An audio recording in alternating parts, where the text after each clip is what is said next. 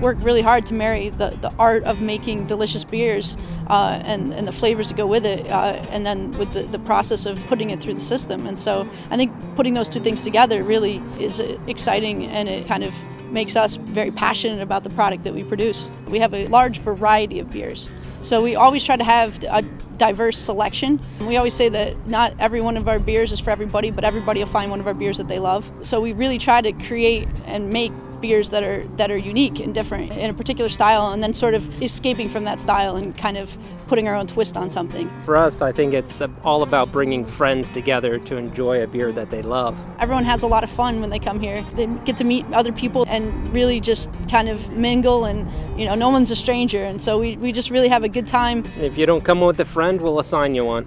When we first started planning, we were very much interested in using New York ingredients. We have a strong agricultural base here and a long history of both brewing and of hop production. We really embrace the farm brewery license and what it stands for and how to help agriculture within New York State. And I think one of the main things is to be able to create those relationships with the farmers and with the hop producers. And it's kind of a great way to really impact New York State at the most basic level and help to grow an industry that was the largest in the country up until Prohibition. So one of the great things about being in this area is that there's a lot of educated customers.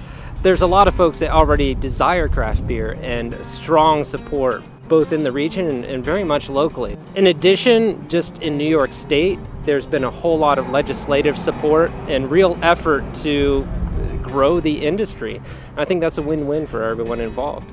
Really, beer people love is kind of our thing. We think it's a great sort of thing. It's kind of embodies what we really are. We want to make beer that people love. We want people to have that relationship, and so I really think that's sort of embodies kind of what we are. And that's the great thing about this region and the growing industry. No matter where you go, you can find a great locally made beer.